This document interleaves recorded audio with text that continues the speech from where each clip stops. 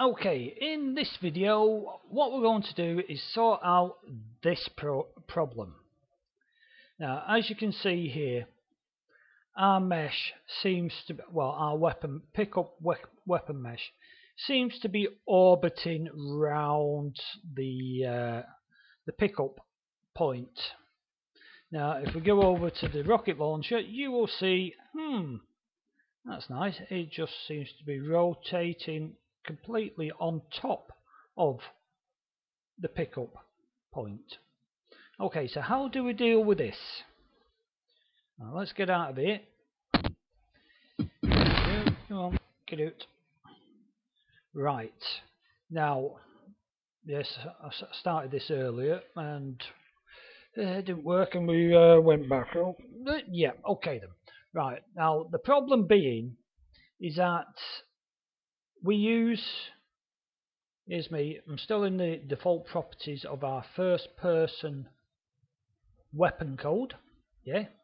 Now if you look in the default properties, you will also see that we state which mesh is used for the pickup. Okay. Now this is also let's say dealt with in the first person code. You would have thought possibly, yeah, it'll be in the third person, e.g. the attachment code, but not anymore, and not in this case. Okay, so it is all dealt with, well, what little there is to be dealt with, as far as I know, is in the actual first person weapon code. Now obviously we've set our skeletal mesh for the pickup, but as you notice, we were orbiting round the pickup point where the UT game weapons were just sort of like rotating above the weapon point. Now you could go in here and go default properties. You can look at every single UT game weapon code. I don't think you'll find it, because what we're looking for, something we're wanting something that could translate the pivot point of our skeletal mesh. Now I say that very, very slyly, because we're looking in here and you can go all the way down here and you will find absolutely diddly squat, because what we're looking at is something like, you know, fire offset, done it for the fire effects, player view offset, done it to move the mesh across. So we're thinking, well, maybe it's something along those lines, and you look down here and you find absolutely nothing. Okay, and you're like, why? Well, you get a locker rotation. Could that be something to do with it? Not quite close, but no cigar. Alright, so what you really got to do here is to go into the actual UT weapon code. Alright, this is, as you can see there, in UT game classes UT weapon. Now it's a big file. As you can see, we're on something like 3145th line. So go down into the default properties and just slowly go down. You see there it's setting for the meshes for the pickup and for the first person, and you'll see here the firing states array. What's that about? Don't ask me. I'm only a little guy. And we'll go down here and we go down and see all these things that can be set from the UT weapon code. Okay, so you got your fire anims, your arm fire anims.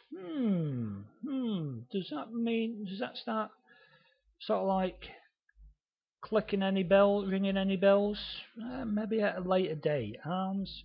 If you look at this, you can go weapon put down anim, arms put down anim.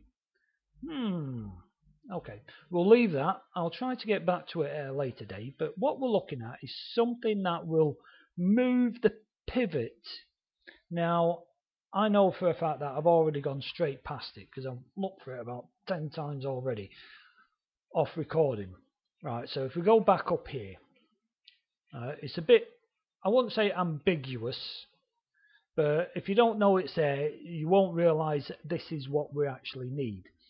it is the pivot translation equals. So what we're going to do is we're just going to, in GeoDav's favourite style, copy. Now don't forget we're in the UT weapon. Alright, so we're going to go into our first person class code. Now I'm going to put it at locker rot between the crosshairs and the locker rotation. So I'm just going to paste it in there. Now make this pretty. Get it all nice and lined up. Now what this actually does, if you look in the editor and you look at the UT game weapons, whether it's the link gun, the rocket launcher, or the shock rifle, when you load them up in the editor to have a look at them, you'll see them sitting over to the right, and a green line going up to the 000. Right. This is where you get the -25 on the Y. So if we go, because our weapon mesh actually sits at 000, yeah. If we change this Y to a 0, it'll fix it, won't it? He said. Well, let's go and see. Oh, as you can see, change the pivot translation to 0, Y on the 0. Yeah. Start the game. Compile the scripts. Doobie doobie doobie doobie doobie doobie doobie doo. Bum bum bum. Jobs are good 'un.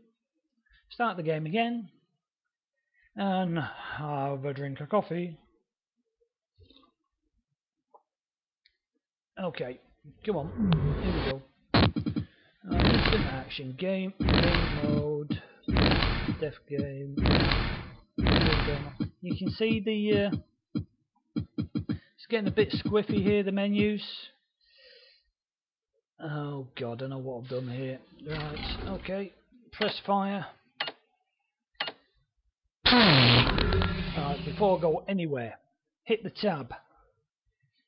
Kill bots. Think. Yep, they're dead. Won't get them bothering me now. Now I'm going to have to run to the other end of the map because I've only put one weapon pickup with our nicely weapon. Now this actually exaggerates the problem. I won't say the problem even more, but it will give you an idea of where we're going.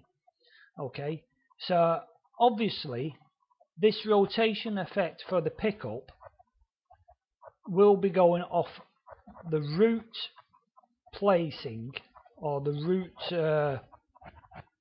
location of your base bone of the weapon. Now obviously the UT3 weapons have got their base bones in the middle. Yeah, ours hasn't.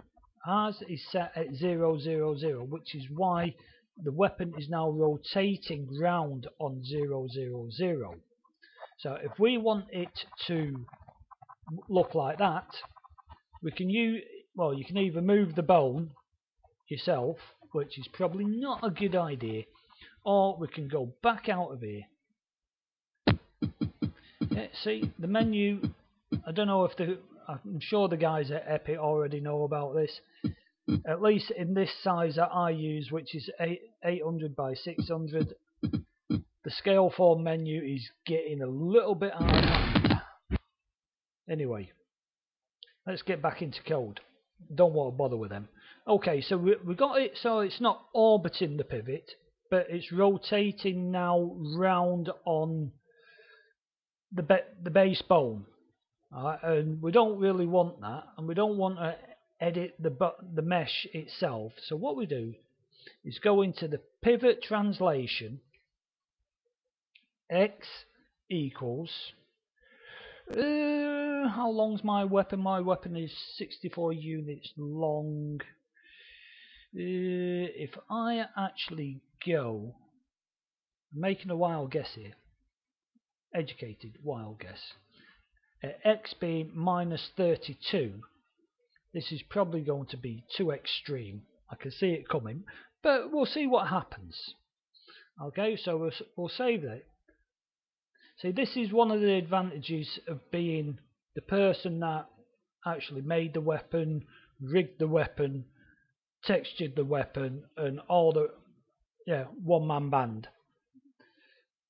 I know the values, and being really old school, because when I went to school we didn't have computers.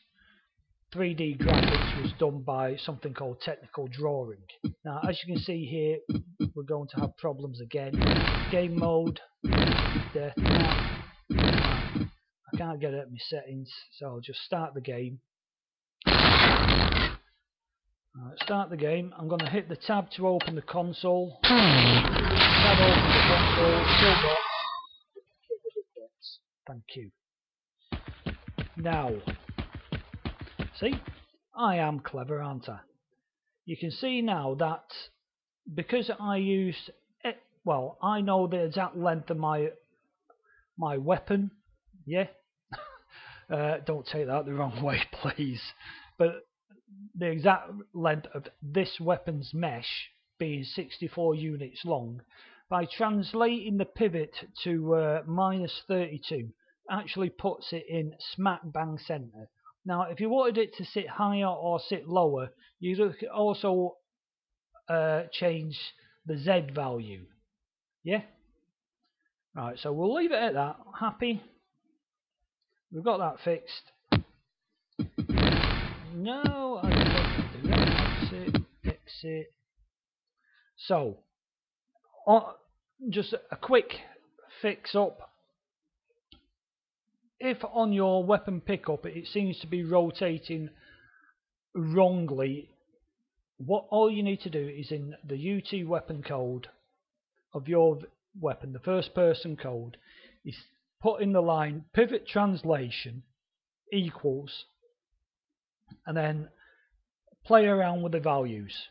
Okay, this is the easiest way to do it. Please don't use the editor. Please don't go back to your, well, I suppose if you really want to be bone-eyed up and get on your modeler's case, like turn around to him and say, rig me a third person mesh where the base bone's smack bang in the middle. Okay, but you can do it by code. Right, that's enough of that. Don't forget pivot translation. Okay, right, coming up with the next problem soon.